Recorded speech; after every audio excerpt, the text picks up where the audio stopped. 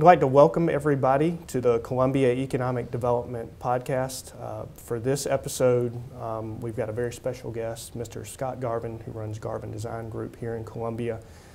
Garvin Design Group has been a fixture of the community for the past 15 years, and so we're really excited to have him on board today to talk a little bit, about the history of his company and the background of Columbia, how he's seen things change over the past 15 years, and then, kind of the plan for the future and where, we can expect to see Columbia go over the next 10 years. So, Scott, thank you very much for coming and joining us this morning. We're Absolutely excited to have you. Thank you. And so, first off, let's just dive right in. Congratulations on the 15-year milestone. So you've got a very successful and storied career here in Columbia, and a lot of active projects going on right now. But tell us, for those of folks who don't know, tell us a little bit about the background of the company, how you got started, and the evolution over time. Sure. It's hard to believe it's been 15 years. Went by really fast, which is great. 15 years ago, I was a partner in another firm here in Columbia and had been practicing architecture for 15 years, actually, ironically. That must be my number. So you're 30 and you're already pretty much ready for retirement, right? No. I have 4 daughters. I will never retire, so that's a given. But I'd come to the point in my career where I was ready to do my own thing for different reasons, and had just finished up the Strom Thurmond Wellness Center at USC. And that was an important project for me to finish. I wanted to complete it. A lot of folks in our firm worked on that project, so it was just important to get it done. And then I jumped out in June of 2003 and had no clients, no employees, 4 little kids, a wife who thought I was crazy, but it's been an awesome experience.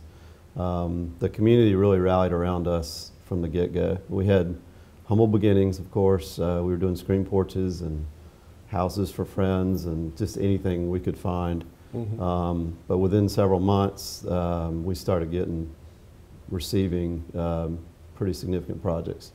And there was some controversy around my leaving, which there always is with companies, but the marketplace responded in a very positive way to us. And most of the folks that came my way in the first year, we worked together at the former company. So it was a great start. We ramped up fast, got a lot of work in the first year, and the rest is history, I guess. Sure. And so as your company has grown over 15 years, you have also watched the Vista and the city of Columbia grow as well. So from a business person's perspective, tell us about how you've received that change here across the city. Well, it's been fun to be in the mix of all the ramping up and all the changing that's been going on. The Vista was a much different place when... Vista was scary. Yeah, it was a very scary place. When I first opened up my office on Lincoln and rented space in that building, you really didn't want to be around at night. It just wasn't considered safe. But now, there's people walking around every night, going to restaurants and bars. It's really cool. One of our first significant projects was the Olympia and Grammy Mills, which was in the first year of our business. And look at the change there. Yes. With the mills being renovated in 701 Whaley, which we were also involved with, that community is completely transformed. The Vista has, Main Street has, and it's just neat to be involved in those projects. A lot of historic buildings that were empty now are full of people. It's just great to be part of that process. Yeah. And so you talked about a few of the key projects that you've worked on, but is there like a defining project that really puts y'all on the map, or a couple of marquee projects that you've done over time that really stand out to you? Well, I think without question the Olympia and Grammy Mill project put us on the map as a firm. We had done a lot of significant projects as individuals with another company, but that was the first real marquee project for us. And I think we were 8 months old as a company, and Ron Kaplan from Philadelphia came down and gave us that project after we chased him for a little while. And we worked on that for 3 years, and then it just built from there. We've done a lot of projects at the university, Honors College, Residence Hall, Patterson Hall, Women's Quad. a lot of housing projects, a lot of athletic projects. Then we started branching out around the state. We did the Peace Center in Greenville. We're doing a lot of projects on the coast now for Hilton. So it's a statewide focus as a company, which works really well for us. And I know here locally as an architect, you're very well regarded for working with your clients and making sure that, you know, you really provide them with space that, you know, encapsulates their entity and, you know, their design and feel. So as you're working with people, you know, how do you help them design space that really, you know, fits who they are as a residential or a corporate entity? Like, how do you bring all that together? Good question. Well, it starts with the people that I work with. I have amazing, talented people around me that are all great architects and interior designers, and they know how to draw that information out of clients. And the first thing we try to do is understand what the client wants physically. You know, what are the square footages and the program needs, and, you know, the physical spaces that they want. More importantly, what's their vision, what's their personality, what's their flavor, what's their identity. And then that's the fun part. You can take all the pieces and parts and design something that fits their personality or what they want their company vision to be. And that's the fun part. And if you involve them in the process all the way through, which we do, they feel like they designed it. And there's been many times, many occasions where we've been at ribbon cuttings and you hear the client say, well, I designed this, they just drew it, which is a huge compliment. I mean, that's what you want them to think, it's what you want them to say. A bit of an oversimplification. Yeah, but you don't want to sell somebody something that they don't really need or want. And that's what you don't want to happen, especially when you're building a building. You don't want to be there at the end and go, this is not exactly what I had in mind, or I didn't know it was going to look like this. So we try really hard to make sure they understand what they're getting. And it's fun, it's very rewarding. And the greatest compliments we receive are from clients who say, you spent a lot of time and you really understood what we were looking for, and nobody else has done that, and I'm very proud of what we've ended up with. Yeah. So. Sounds like a very involved process, but you is. Want the clients, you know, when you're designing workspace, you want the workspace to feel like home, to feel right. like an extension of their business. So. Right. And you don't want, you know, every building that you design to look the same. None of them do. That's because they're a reflection of who you're designing for. So whether your style is modern or traditional, it's more about the person who's going to occupy the space and what's their style. So that's what you target. Cool. You talked a little bit about, you know, your time in growing your business, and you mentioned, you know, community support earlier. Over the past 15 years, how has the community in Columbia supported your business? Just, I guess, the excitement that you find in the community when you do something. The positive comments, the press that we've received, especially renovating old buildings, those seem to be the crowd favorites. When you take an old building that's fallen apart, like City Market on Gervais, and put it back together, it's just incredible how excited people get about seeing that happen, which motivates us because, you know, we want to create nice places for people to hang out and do things, and when they react that way, it's just very fun. And how have you? I think you've been recognized and received some awards lately. Any of those you can talk about? Well, I mean, our firm has received a number of awards from Historic Columbia, AIA South Carolina, AIA Columbia, and others. But the way we look at awards, if we get an award, it's because the process worked for the awards committee that's looking at the project. We don't design to get one. They're nice to have. They're nice to hang on the wall. But it's not what we shoot for. Right. And also, the cool thing about an award is there's not a project in our office that anybody can say, well, that's mine. It's a team effort. So there's usually 4, 5, 6, 7 people working on it. So you sort of celebrate that together. And that's just a cool thing about our company is we all enjoy each other. We have fun. We work hard, but we really have a good time working together. And I think that comes out in our work. Our clients tell us that all the time. You guys just seem to have a really good time, and we do. We like what we do. We like who we work with, and I think it makes the buildings better, to be honest with you. Yeah. That's more important than awards. Yeah.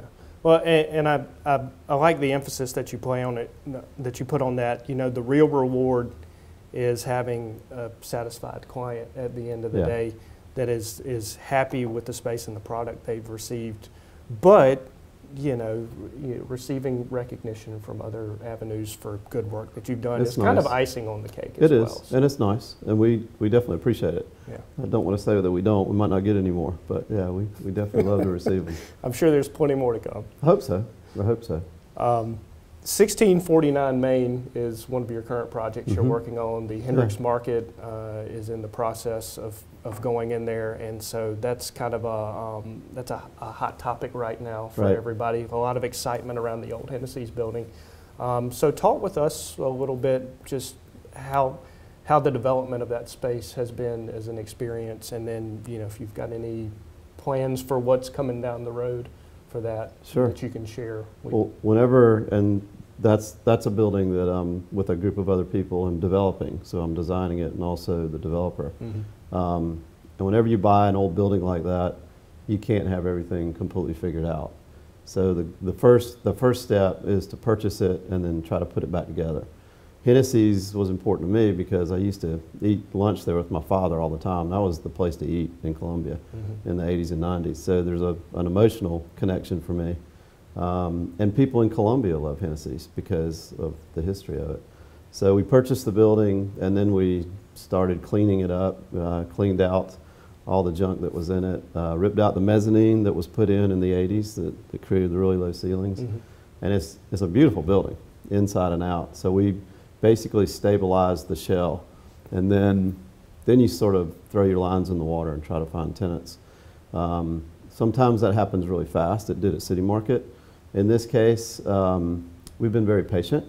Colliers is our brokerage group, and they're doing a great job. A lot of people have looked at it.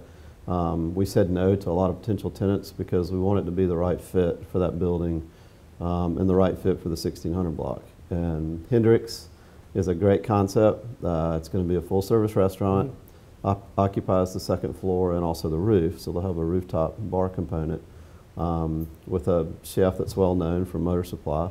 It's going to be awesome. It's going to be a great restaurant. The other two spaces are not leased yet. Again, we have a lot of interest. We're kind of weighing our options, and we want to make sure that the next tenant is a good fit with Hendricks. So we're just being very careful about it. And it's just, those projects take time. They're messy. They're scary. They're risky, but they're very rewarding, again, when you put an old building back together. The other unique thing about that one is the sidewalk. They had, in the early 40s, Roof Hardware had expanded underneath Blanding Street sidewalk. So there's a huge basement under it. The city allowed us to open up that sidewalk, so we cut holes in it to create an outdoor courtyard, which also allowed us to lease the basement to a tenant because now we have daylight. That's going to be really cool. There's nothing like that in Columbia at all. So looking forward to seeing who occupies that space. Yeah, that sounds really awesome. Yeah. So I'll be excited to eventually get over there myself and check that space out. You better. You need to spend some money over there. Oh, I'm sure they'll get it. So we've talked a little bit about, past and present, but as a business owner, how do you see Columbia reshaping over the next 10 years? There's a lot of activity going on right now. We've had, a couple years of good development, very university driven, but a lot of activity around the city.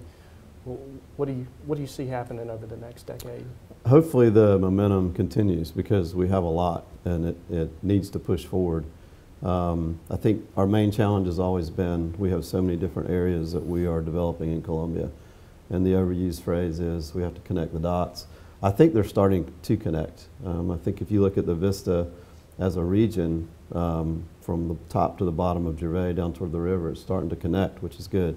Same with Main Street. We've got to bring Main Street and the vista together, and then we've got to connect to the river. So that may be 10, 20 years. I don't know how long it's going to take, but if we can connect Main Street to the river with development and hotels and shops and restaurants, I think Columbia is there. We've arrived. The challenge has always been trying to connect those dots and working with all the different political entities in a state capital, with all the local governments who all have... There's no politics No here. politics at all. It's gotten better though, and even I've said this before, but the city and the university are working together, which 10, 15 years ago that wasn't the case. So I think if all those folks can come together and push Columbia forward, and we reach the river and actually have something exciting down there, it'll be a success. And I think Columbia also benefits from being kind of on the grid structure that we are. Right. You know, even when you expand out from those districts and you look at where Bull Street will be and where 5 Points is, you know, everything kind of ties into those same high traffic corridors, and right. so you can kind of almost see like, you know, like a box forming around the downtown area. Right. It could probably be a little more pedestrian friendly with things that would attract people to walk a little more through the city, but you know, Main Street and Vista are the most well positioned for that type of growth. They are. And the main change you've seen in the last 10 years is it's become more walkable. And you see people walking around at night. Except in the summer. Except in the summer when it's really hot. The more it becomes walkable, I think, the more successful it will be. And Columbians have to start using garages. I know we hate to, but we've got to park in the garage and quit looping around the block and walk to where we're going. And I think that's something we'll do eventually. We'll grow up and do that. Cool. Well, that's all great to hear. Again, you know, can't say it enough. Congratulations on 15 years of business, and we hope y'all have 15 more years of very successful work here in Columbia. You know, just great contributions that y'all have done to the city and the businesses that y'all have worked with here. So thanks for your time coming in and talking with us today. And for anybody that's watching the podcast, if you get the opportunity to go check out the Hendricks Space 1649, please do so. I believe they'll be trying to make some more tours of that space available here over the next few weeks or months. So thanks a lot. Thanks, Ryan. Appreciate it. Yes, sir.